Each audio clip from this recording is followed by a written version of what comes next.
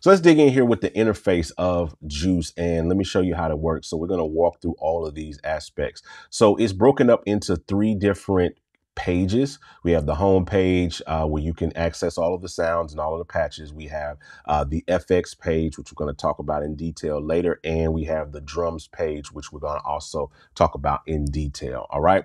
So you have your envelopes, your LFOs, your ASDR, tag, release and sustain and decay and all of those good things like that. Your meters, you have a plug-in resize. You can use that to make it bigger or smaller resize the interface. You have access to your verb and delay right here on the front page. You have a preset up and down button where you can cycle through the presets. You can also cycle through them using the up and down keys on your laptop. But in order to access the sound, you actually have to hit the enter key to load that sound. So I can go down to disco bass and hit enter, and then it will bring up that particular sound or whatever. All right. So you can also click on them. So either way, you can interface with the preset browser. All right. Over here, we have a low pass and a high pass, and we have a stereo width, which allows you to go from extra wide stereo 200% all the way down to 0, which is mono. So if you have a sound for whatever reason, you feel like it's too wide or you want it to be mono, just shrink it down using the stereo width. Moving on over here, we have actual drum pads that work with the drum. So if I load up a drum kit and start playing it, and this also coordinates with the drum page, which we will talk about a little bit later. All right. But these pads also work. They work in any mode. I mean, if I pull up this sound, it's going to play it. So you kind of have to think about Juice as like a MIDI controller for the sounds. It is the interface. So I thought about that when we were building it. It's like, it's got to feel like as if I had a MIDI controller in front of me or whatever. So like I can actually click these sounds, because if you got a MIDI controller that has pads on it, if you hit those pads, while you're playing, any sound, if you pull up a bass or a guitar or whatever, it's going to play those sounds on the pads or what have you. And that's how Juice works as well.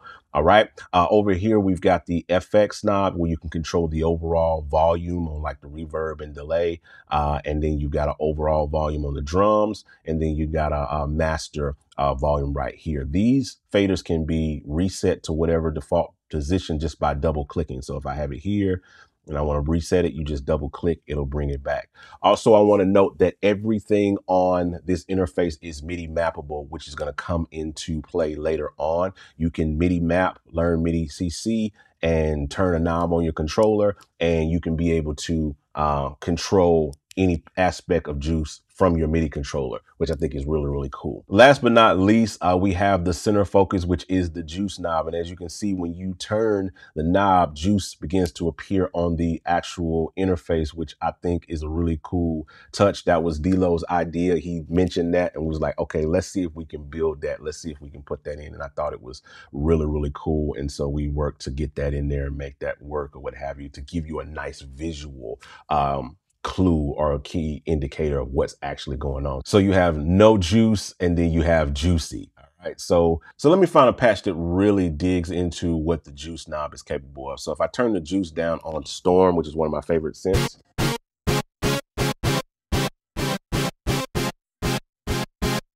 right? Then we turn the Juice knob up. Let's turn it up just a little, Juice. Oh, you start hearing reverb.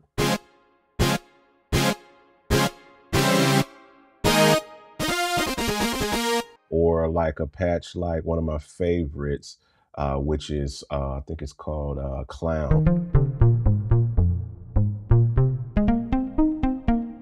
When you bring that in, adds in another layer. Good. Again, no Juice. Still got some nice vibe. But you bring the Juice in. Really, really cool way that the Juice knob kind of works. So you can kind of experiment with that and play around with that in your own productions. Maybe you want some Juice on something. Maybe you don't want any Juice. It works really, really good with like a piano. So if I pull up like,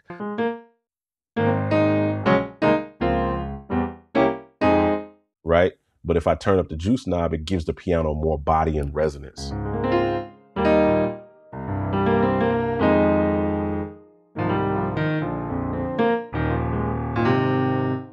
You know what I'm saying? So it's really, really cool.